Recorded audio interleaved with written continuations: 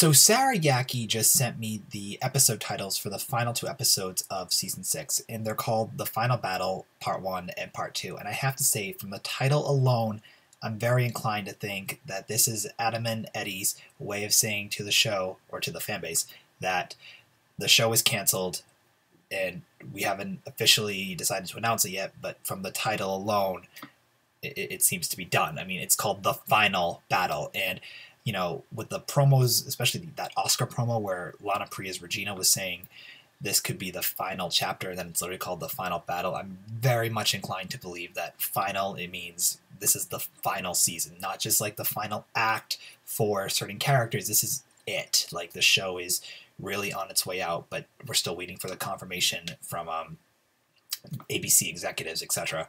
But I'm really upset that that's what the titles of the episodes are called, because I really didn't want the show to end. I was really hoping in my heart of hearts that it would get to continue.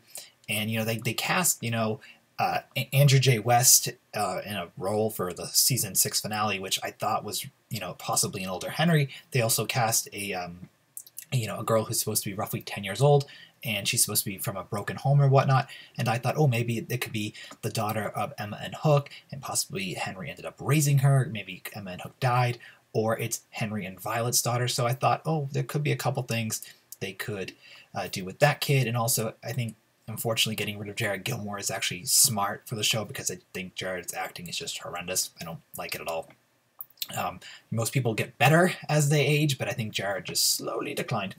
But that's just my viewpoint of it.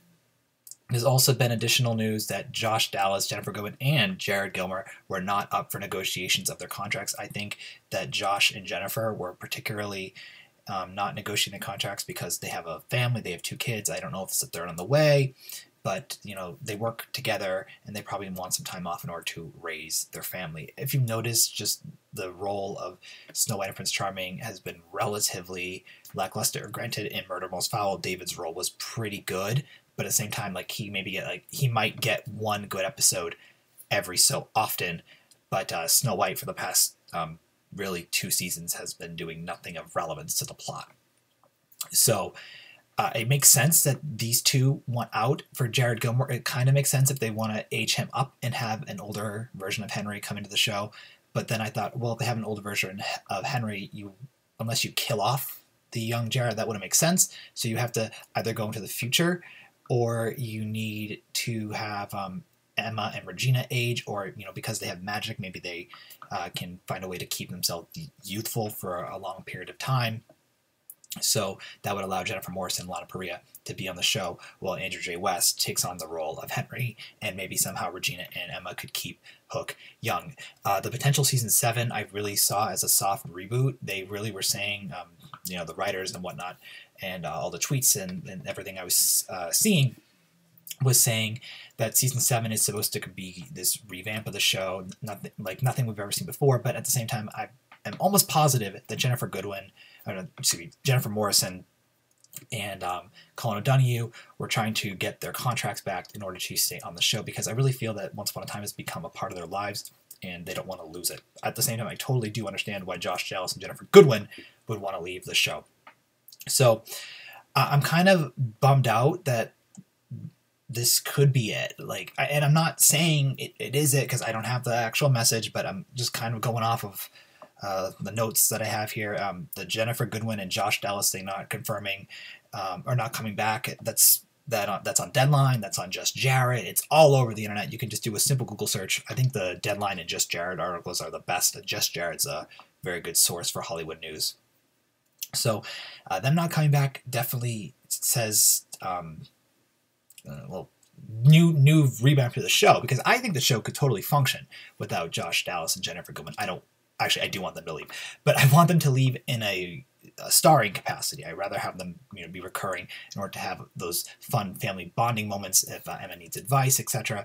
But they just seem to be completely gone, and I think having them really gone essentially eliminates a little bit more hope that the show is going to get its season 7. I mean, I think there's a way to give it a 7, just to even if it's cut down to 13 episodes, I think a cut down season 7 just to really focus on each character, at least Regina, Emma, and Hook, one last time, give them 2-3 episodes, and then give Andrew J. West's character and the new girl a couple episodes, and then end it with a big bang.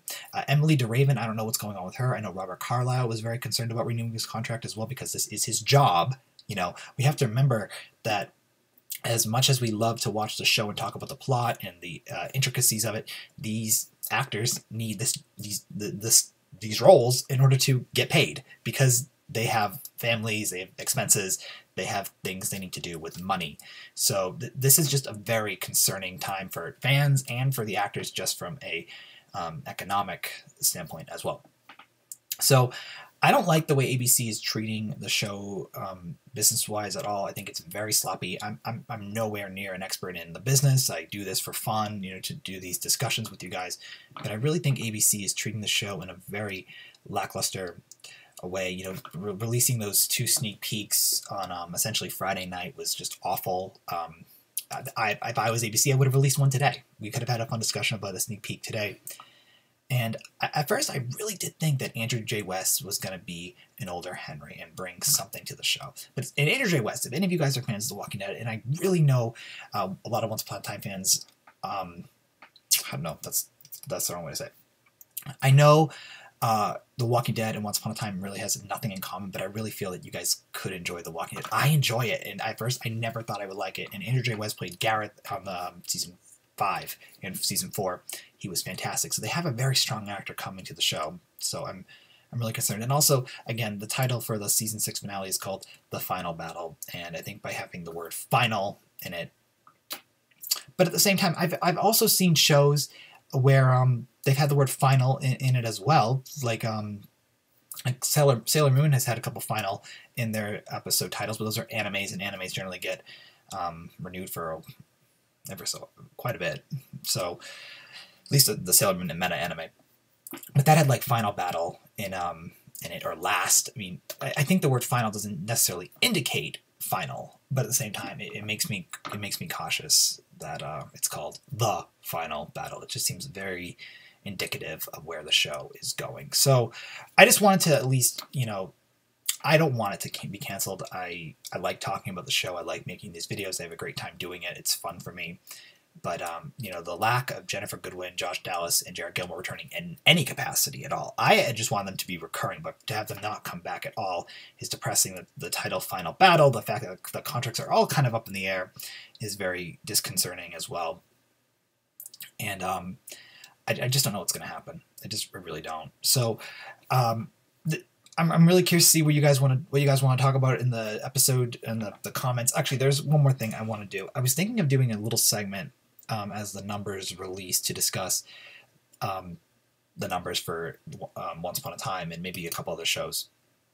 So if you look at the numbers for Tougher Than the Rest, it only got about a 3 million view count, 3.03 million when it came back. And that's pretty low. It's actually, if I'm looking at this correctly, yeah, that's an all-time season low. And I'm pretty sure if that's an all-time season low, that means it's an all-time series low. So they're not doing too hot right now. Like, I think, ABC executives want to see the show get 5 million views. 3 million is high for the CW. Like, we've talked about this before in my Once Upon a Time Be Canceled video, which we discussed, comparing Once Upon a Time's ratings to other networks.